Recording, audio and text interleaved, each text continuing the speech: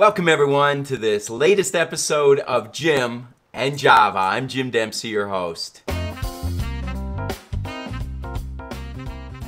Well, welcome everyone. What an exciting time of the year. We've moved into December, and that means that we're getting closer and closer to year end, and there's a lot of things. I'm sure each of you are incredibly busy. If it isn't making phone calls with donors, it's preparing for Christmas parties, gatherings, special buying opportunities with major donors or for our staff team. There's just a lot going on right now, and I know this is a busy time.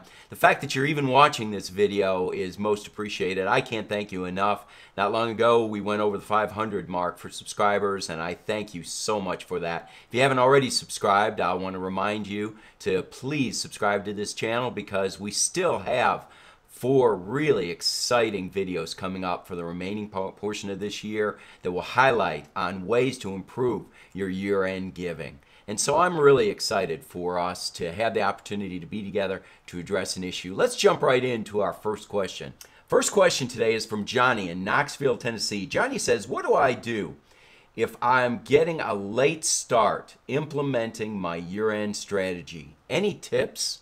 Well, Johnny, thank you very much for that question.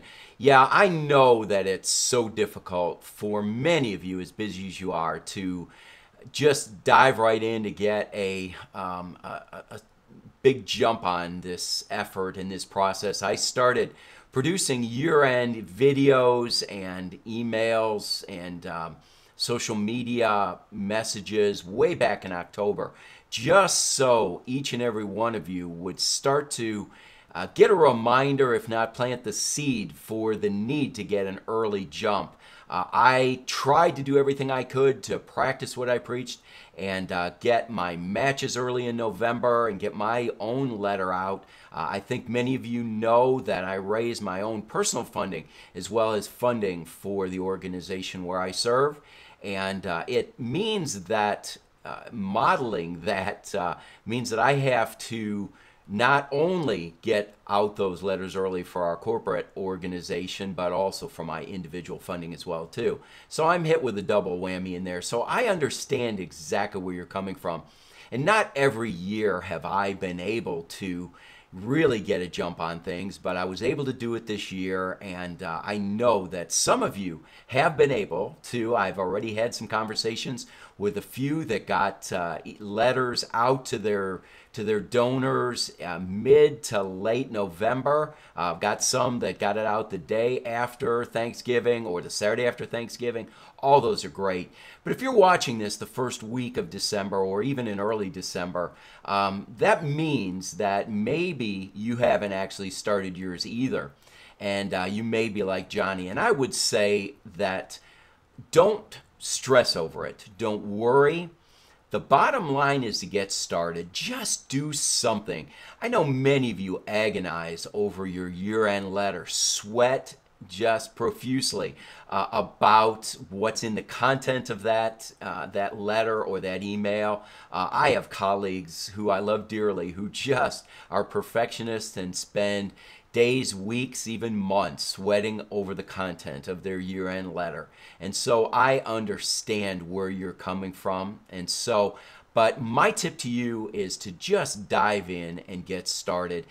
Putting pen to paper or putting your fingers to the keyboard and just start to get down into the letter. I have put out a few videos on successful letter writing and successful strategies at year end.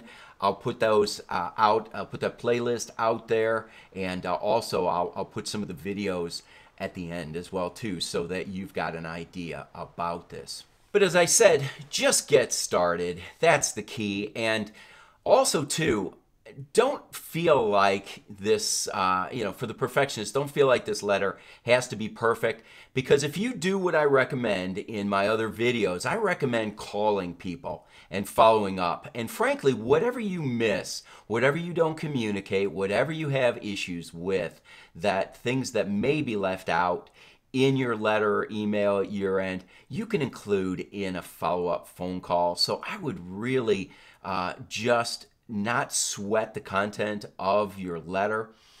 Get something out as quickly as possible and begin to follow up on phone calls. And frankly, even if you get to the point where you can only make a phone call to people, go ahead and just do that. Pick up the phone and say, I'm sorry, I had every intention of getting something out to you, but let me tell you about what some of the opportunities that we have with our organization at year end.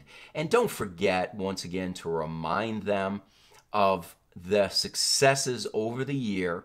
Pick one story and just focus in on one changed life. A changed life is so important and so motivating for people at year end, whether they've given in the past through the years or never given at all. Make sure that you share with them a story and make them feel included in that story, that they had a part or will be able to play a part with a person like this that was mentioned, and then just simply ask them, would you be willing to play a part with us this year in our ministry efforts? Once again, I've done some videos, especially my most recent Jim and Javas, on whether to present designated or undesignated money. I always prefer the opportunity to go designated versus undesignated. But if all you can do at this time of the year is just say, help us with our overall needs, then that's great. That will be sufficient. The fact that you did it, doing something at year end will be the thing that you find is just so important. And make sure that you thank people. I just did a video recently. I'll put it in the above. I'll link it above. But on making sure that you thank people at year end. The numbers are staggering into the 80% nowadays of number of individuals who give to nonprofits and never receive a thank you. And so make sure you thank your partners and your donors at year end. It's so important. So as Nike would say, just do it. That's the key. So Johnny, I hope that helped. If you enjoyed watching this video, please give it a like. If you have some questions or comments, you can always put those down in the comment section below.